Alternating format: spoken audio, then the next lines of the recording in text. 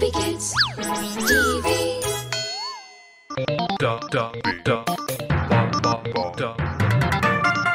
The Holy Tales. Let me tell you the story of Emily. There lived a young girl called Carol. She was 6 years old and a very popular girl in school. She was friendly and sweet, and everyone wanted to be friends with her. One day, a new girl called Emily came into Carol's class. She was a quiet and shy little girl. She went and sat all by herself in the last row. Carol, who was sitting in the front row, turned back at Emily and smiled to make her feel comfortable. Emily smiled back at her, a little hesitant. The teacher entered the class and began teaching. Soon, the bell rang and it was lunch break.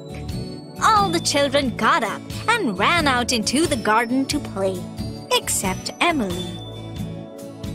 Carol was about to leave the classroom and she looked back and saw Emily sitting all alone, looking out of the window.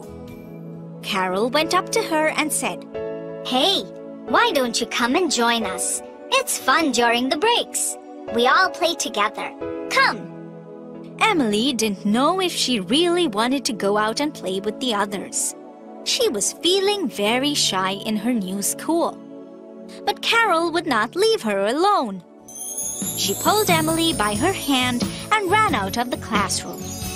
She took her out into the garden and brought her to her other friends. "Look, we have a new friend. Everyone, meet Emily. Emily, these are my friends." Emily smiled shyly. There was one boy in the group who did not smile back at Emily. He said, "No, I'm not going to play with her. I am not playing if she's playing with us." Saying this, he stomped off. Emily started crying and she ran away from everyone. Carol was angry with Tim for his rude behavior, so she made a plan and discussed it with her other friends. Next day, after class, Carol went out to play with her friends. They took Emily with them too. But this time, they did not take Tim along with them. Tim sat all by himself and watched everyone playing together and having fun. He felt really bad. He thought to himself, "That's okay. They'll want me to play with them tomorrow." The next day, the same thing happened. Emily, Carol, and all of their other friends were playing together, this time too without Tim. Tim was very angry with Carol for leaving him out. He walked up to all of them and said, "How can you all start playing without me?" Now, do you realize how Emily must have felt when you chose not to play with her? Tim realized his fault. He apologized to Emily and they all started playing together happily. So, it is never a good feeling if people don't choose you. The Holy Tales. I'll tell you children a story about two brothers that will lift up your moods. Once upon a time, there lived two brothers, George and Harry. Their father was the owner of a very large farm. But now he was too old to work on his farm. So, one day, he called his two sons and said, "Sons, I am old and sick. I cannot work on this huge land anymore.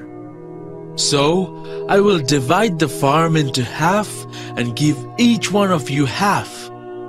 I know both of you will work together and take care of one another." Soon, the brothers started working together.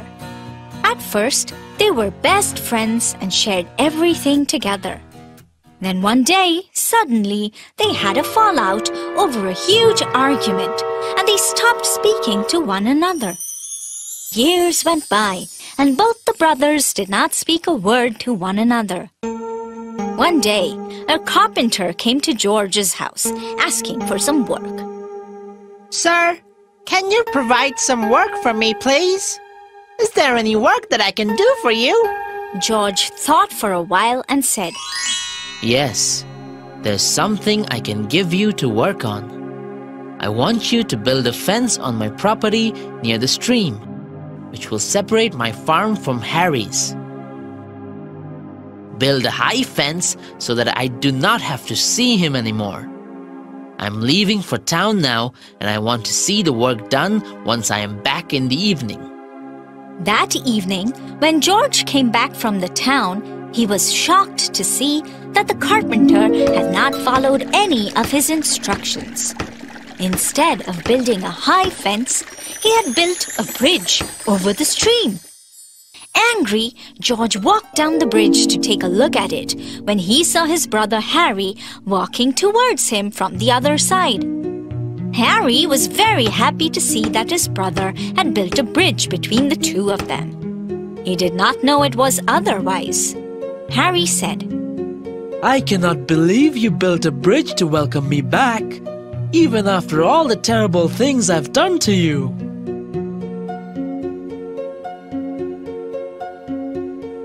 Harry reached out for George and gave him a tight hug. George was very happy too. He was pleased with the carpenter that he had managed to bridge the gap between him and his brother. Later, when George went to thank the carpenter, he was nowhere to be found. George realized it was God who had sent the carpenter to bring both the brothers together. I am sorry, Tubby. I shouldn't have been so rude. The Holy Tales. Let me tell you the story.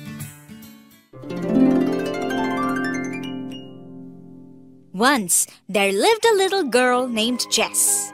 She had a younger brother called William. They used to go to the same school. One day, after coming back home from school, they were very hungry. They wanted to eat something. That morning, their mother had baked a cake.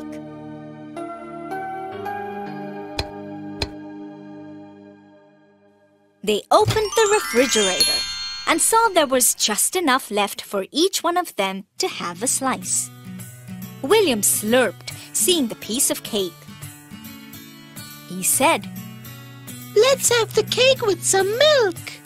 I'll slice the cake while you go get us 2 glasses of milk. Jess happily went to the kitchen to get 2 glasses of milk for them. William began to slice the cake, but the slices were not equal in size. One was much larger than the other. By now, Jess had come to the table with 2 glasses of milk. William brought the cake and placed a small slice in front of Jess, and he himself took the larger piece. What have you done? You gave me the small slice of the cake and kept the bigger one for yourself? That is so mean. I would have never given you the smaller piece. Instead, I would have taken the smaller piece and given the large piece to you. No, you would have never done that. Of course I would have. I would have thought about you first. William felt bad. He knew he was being selfish. Jess was hungry too, like him. I am sorry, Jess. Here, take some more from me. William cut a piece from his own slice of cake and gave it to Jess. Jess hugged William. They both laughed and began eating their cakes and drank up the milk. So, the moral of the story is that God is good, and if He gives us more than what we need, we should share it with those who do not have much. We should never be greedy and keep everything for ourselves. To watch more videos, please subscribe. Plants and trees. On the 4th day, God created the sun to shine in the day, the moon and stars to come out at night. One day, Moses went to Mount Horeb with his sheep. There, God appeared to him as a flame of fire in a bush. Since there was no room anywhere else, they decided to spend the night in a stable. Here, Mary had her baby, Jesus. She wrapped him in a blanket and put him to sleep. He's got the whole